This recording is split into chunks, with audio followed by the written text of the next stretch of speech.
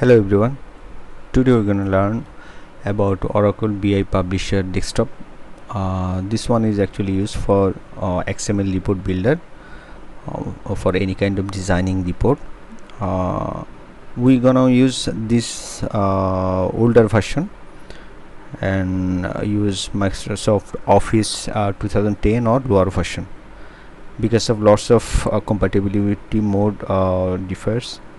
If you go for higher version or any kind of Microsoft Office higher version if you use, then there is lots of problem occurs after uploading the report in server.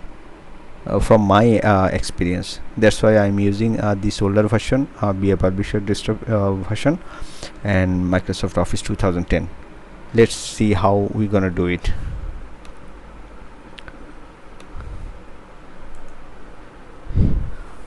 As first, you have to download the Desktop BI Publisher 10. The older version.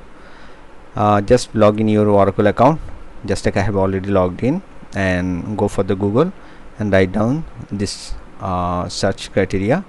Then you'll able to access this page. Then click on this link. Then this page will be appear. Then just go to the bottom of the page. Then you will see the BI Publisher Desktop 10.1.3.4.2. If this works in your computer, then it's okay.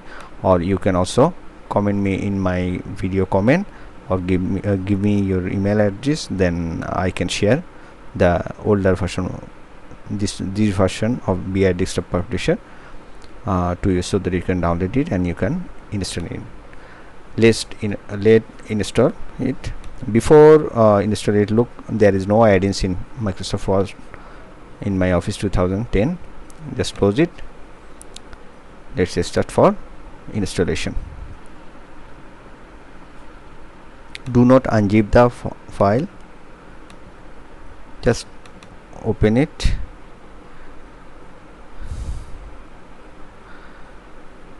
Install it from it.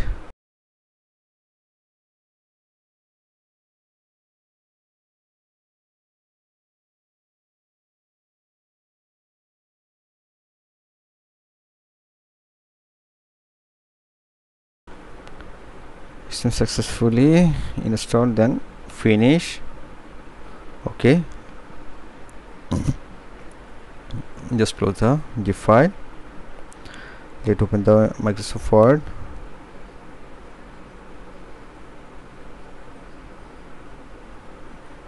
Yes, just see it, the add-ins in here.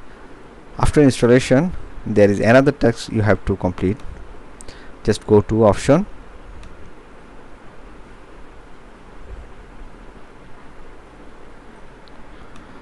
go to the preview. Look, if this is selected automatically, then it's okay, or if not, then please browse and show your Java folder and select the language. Okay, then okay, let's open a RTF file and see the XML, load the XML output and check the report. Okay, it's RTF file. Look,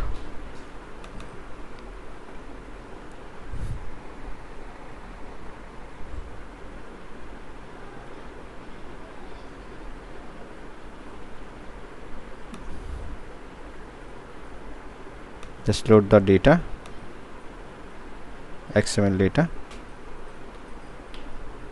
The same folder successfully loaded. Then let's check the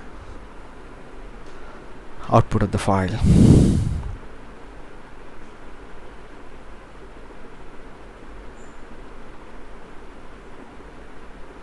Look,